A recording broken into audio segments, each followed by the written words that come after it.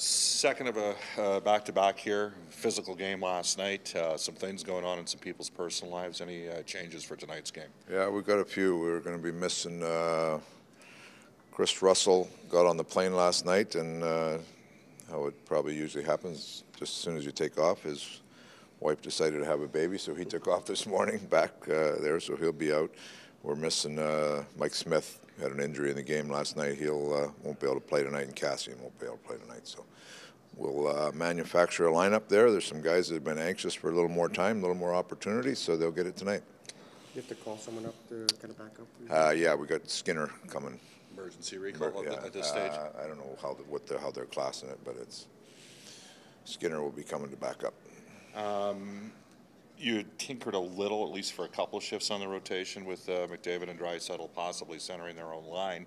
You don't have Cassian. Yeah, we'll tinker a little bit this afternoon, and we'll see how things turn out. But we're looking as a group. We have to defend better. That's you can't give up 5 goals and 4 and 5 goals a night and expect to win. So we're going to have to play a little tighter to the vest and defend a little better. We've been in good position sometimes, but we're not. The job's just not getting done. So defend a little better and see if we can get ourselves a split this weekend. Like the 4-2 goal last night, right? Where you mean you were right. You're there, but you're not there. Yeah.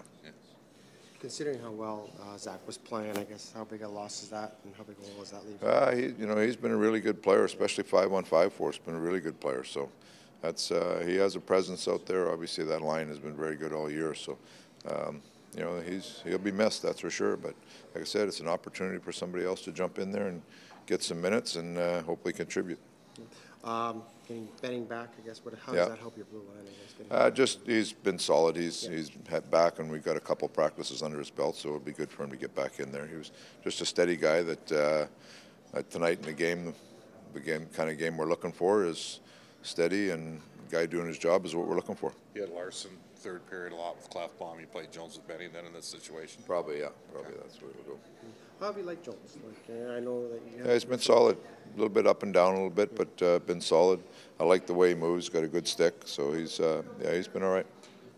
Cassian was a guy that said, this team's kind of developed a way to, very short memory. Does that just take on an extra importance in a game like this for back-to-back home? It does. We've said that about our group all year long. We want to be a consistent group, and you're not going to win every game, but you want to make sure that when you don't win, you bounce back. So we've had a couple tough games now.